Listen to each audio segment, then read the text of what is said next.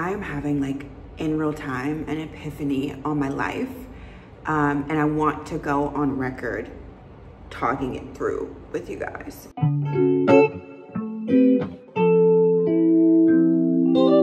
So, as you guys know, I was on a TV show almost 7 years ago. Oh, I'm not even gonna cry, but bear through the trauma. So I was on a TV show 7 years ago. It absolutely changed my life in the most beautiful way, but it was such a whirlwind. I didn't get to process any of it. Like, bam, I'm on a TV show after I just spent all these years chasing the Miss USA thing. I didn't get the Miss USA thing, but okay, boom, new opportunity. Let's go through this door. Go through this door. I end up meeting this man, falling in love with him on accident, while also trying to fight for my life in a house full of strangers that I don't really like.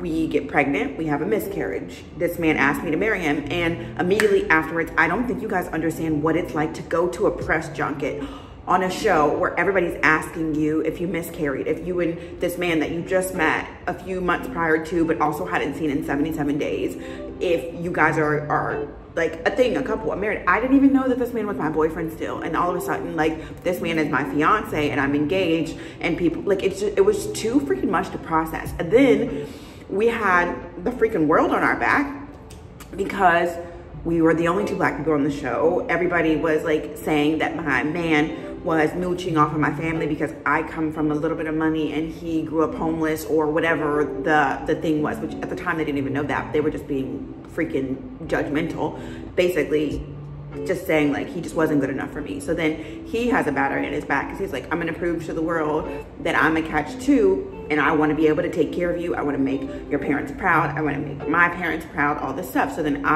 we go on another show because we think that that's like the right answer. Then we move to LA because we want to keep up with, you know, this opportunity. Like, this only happens once in a lifetime, so we need to take advantage of all these things. Meanwhile, I didn't even recover from the trauma of all of it happening in the first place.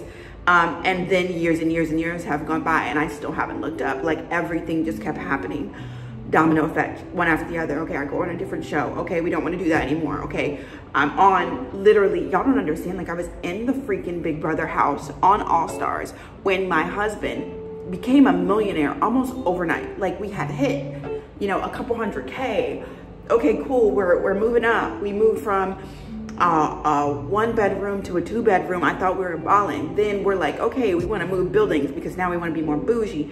Then literally in between me being on a show and coming off, we moved to the biggest penthouse in downtown LA, and I'm just like the room was spinning. And then like I went through this like crisis where I'm like, I have no friends, LA's so lonely. I have been rejected from everything. Nobody thinks I'm pretty enough to model. Nobody thinks, you know, I'm smart enough for, like, I just had this like identity crisis where I'm like, great idea, let's make some children. And like that literally would, like, I was like, I need friends.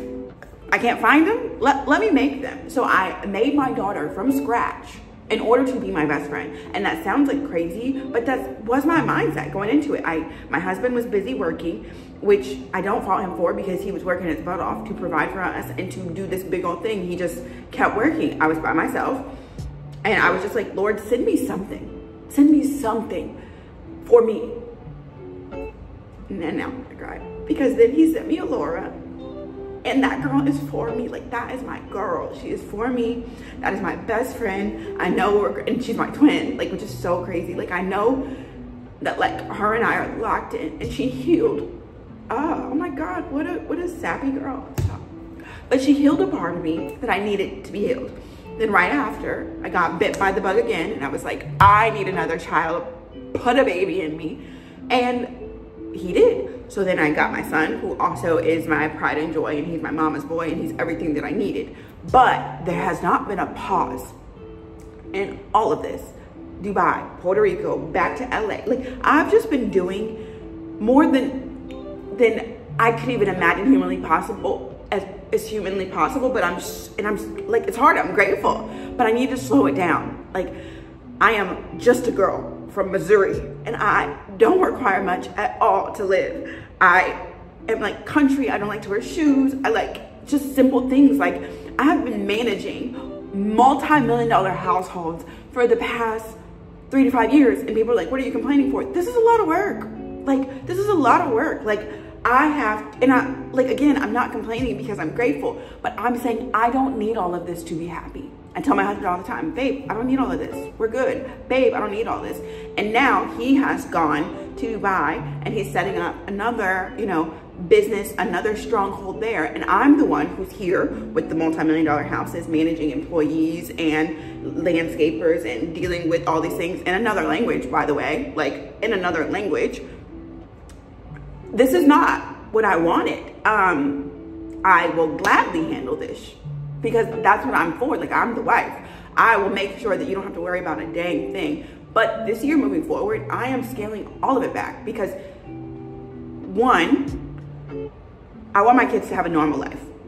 I am so grateful that we're fortunate, but kids are young and they're impressionable and they don't need all of this. If anything, it kind of sets them up for failure. All the friends that I know that grew up really, really rich and there was like no structure or boundaries in their life, they all turned out kind of miserable. Not in a bad way, but just like when you're rich and directionless, it's terrible. You can have anything in the world, but what's your purpose? So I want to scale it back.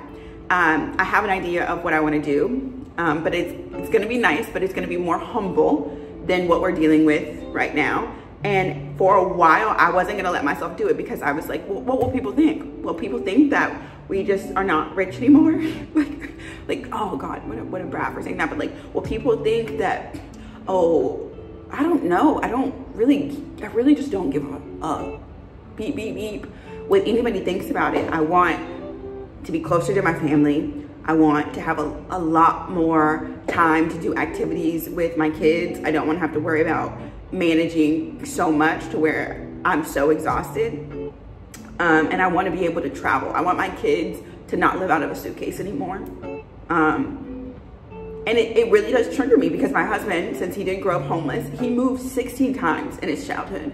And for me, I know that is not something I want for my kids. He turned out fine. He's like, yeah, like everything's fine. But you did it because you didn't have a choice. We have a choice. So I'm not dragging my kids. Me and Chris have moved 8, 9 times in the last 6 years of marriage. I'm not doing that to my children. So we're gonna have a home base. I'm gonna set up.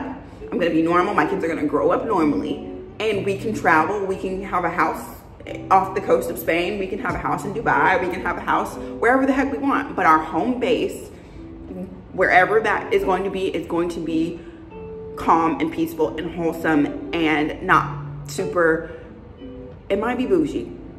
Let's not go too far. It might be bougie. It's still gonna be nice, but it's going to be a lot less overwhelming for me. So yeah, I just am gonna go on the record saying that because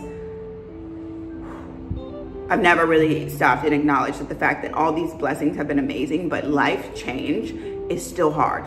I have been transitioning for the past 6 years. It's time to stop. It's time to take a step back and just focus on enjoying this part of my life.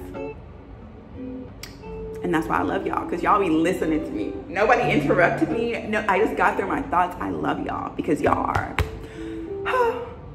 my people. Okay, I'm going to sleep. Love y'all.